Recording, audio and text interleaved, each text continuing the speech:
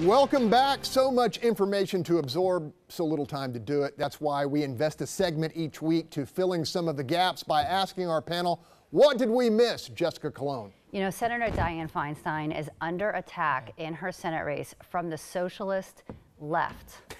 I want that to sink in for a second. She is completely compromised in this entire hearing, and her motives are indeed politically motivated because of the Senate race that she's enduring right now in her home state. Okay, Nyanza Moore. And what did you miss was Dianne Feinstein is not the one that we should be concerned about. We should be concerned about Brett Kavanaugh's credibility. We should also be concerned about due process, both for the victim and the person who's being accused. We also need to be concerned about where Mark Judge is and why he has not gone ahead and committed to testify. So let's be concerned about the evidence, not Dianne Feinstein. Stop deflecting, Republicans. Bob Price.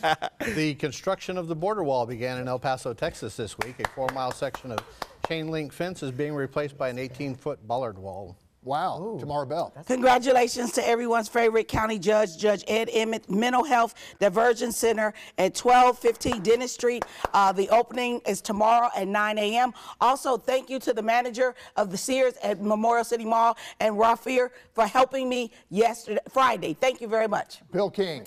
I have an op-ed in the Houston Chronicle today. All the reasons you should vote against Proposition A. Please join me in doing so. And let's put together a petition drive next year to create a real lockbox for Proposition A. Let's support Prop A. I'll be delivering the State of Houston Latino Art 2018 this Wednesday, October 3rd at Talento Bilingüe Houston at 10 a.m. Okay.